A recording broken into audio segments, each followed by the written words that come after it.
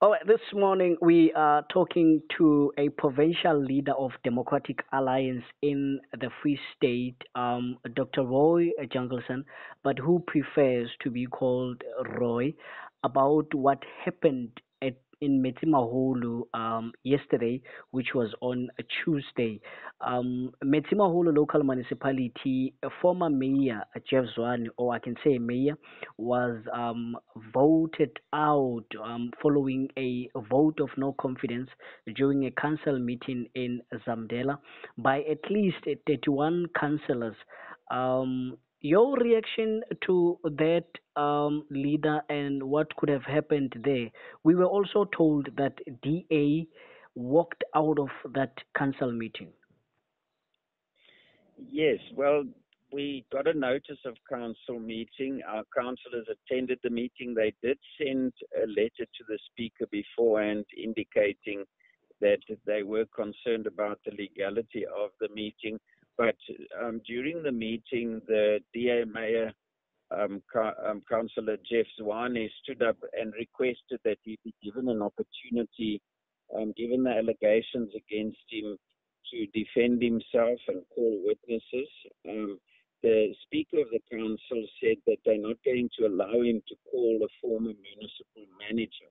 Now, what happened prior to this is the ANC EFF majority used their majority in that council, because we were running a minority government, to remove a former municipal manager and other officials and replace them with people who they wanted in those positions, specifically so that monies could be paid out to a specific company, which the previous officials refused to do, and which the DA government objected to and refused to do.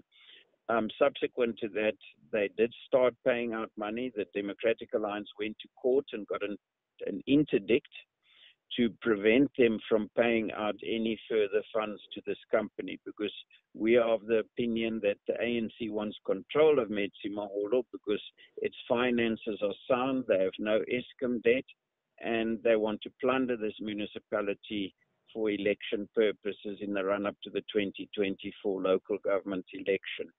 So during the meeting, when the mayor said that, or when the speaker said that the mayor cannot call that specific witness, the DA said, well, there's no purpose in staying there because the ANC and EFF are going to use their majority to remove the mayor.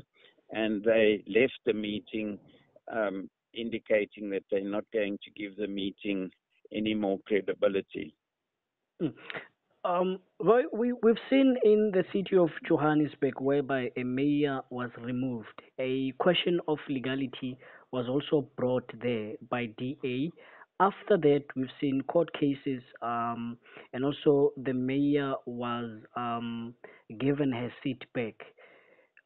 Is this your plan as the DA in Metsimaholo or Free State to go to court and talk about this matter that happened yesterday? Because we are speaking about issues of legality that has to do with that council meeting, right? Yes, the Democratic Alliance isn't just going to give up a government very easily. So we are going to look at the legality of council meetings, and we will be getting legal opinion. And based on our legal opinion that we receive, we will then determine what strategy to follow further. But if we remain outside of government in Metsimaholo, we will obviously play the role which we're very good at, and that is being an effective opposition and holding the ANC-run government accountable. But what we learn from these situations is that minority governments are not ideal. We would prefer that the voters give a single party a majority so that the governments are more stable. And if the Democratic Alliance had a majority in Metsimaholo, this situation wouldn't have occurred, and Metsimaholo would have benefited from the DA's experience in government and a DA government. And that government was on the right track. It was in the process of improving the services in Metsimaholo, the financial situation in Metsimaholo, and it's unfortunate that the citizens won't benefit from that. And I must say that our government received a huge amount of pushback from the ANC in that municipality. We were working with at times a very hostile administration. We were experiencing sabotage of our government and our initiatives within the municipality.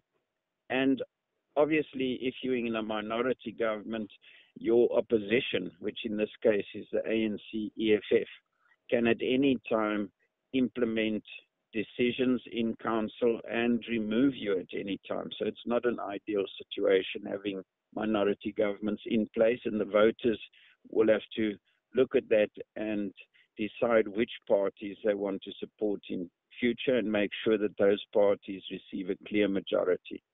All right. Doctor, I'm listening to you. You are mentioning all these positive and good things that you believe that your party has done for the municipality. But what could have been the reason behind this motion of no confidence? Do you think it has everything to do with service delivery, corruption, or it is just a political approach by the ANC? Let's look at the Free State as a whole. Let's look at municipalities, local government municipalities in the Free State. Sure. All of them have a huge Eskom debt except Metsimaholo. Their financial administration is in a mess except Metsimaholo. Services delivery has completely collapsed in most of them regarding water, sewage, electricity. In Metsimaholo, things look very different. It's not without its challenges because we took over from an ANC-run administration, but it's still a lot better than other municipalities in the Free State. People have water in their taps, they've got electricity outside of load shedding, and we're working very hard to improve the sewage and refuse situation in Metsimaholo. So things are better in Metsimaholo, but the ANC wants to get hold of that municipality so that they can plunder it, because the reasons why other municipalities have collapsed and service delivery isn't taking place is because the finances of those municipalities have been plundered through the ANC's cadre deployment policy. And Metsimaholo is in a different situation. And obviously the ANC want to get their hands on the only municipality that they don't have access to plunder, and that is the local Metsimaholo municipality. We do also run Fazile Derby, but Fazile Derby is a district municipality, not a local municipality that's responsible for basic services on the ground. We did go to court to stop what we regard as an illegal payment by the municipality to a specific contractor in that municipality. And at this stage, we managed to get an interdict to prevent the municipality and those officials who were replaced, who were put in by the ANC, replacing the other officials that the DA had, from paying out further payments to that company. So we're trying to prevent plundering, we're trying to improve it, and obviously the ANC needs election funds, and they're going to target the one place that they haven't been able to plunder and destroy in the last 2 years. I'm sure that from time to time you get reports, obviously, from leaders who are leading in municipalities representing your political party, DA. Last year in October, which was 2022, your leader, Jeff Zwane, who was the executive mayor in Metsimaholo, was accused of a security scandal tender, whereby it is alleged that he appointed his bodyguard and driver as a person of conduct for a security tender at Metsimaholo.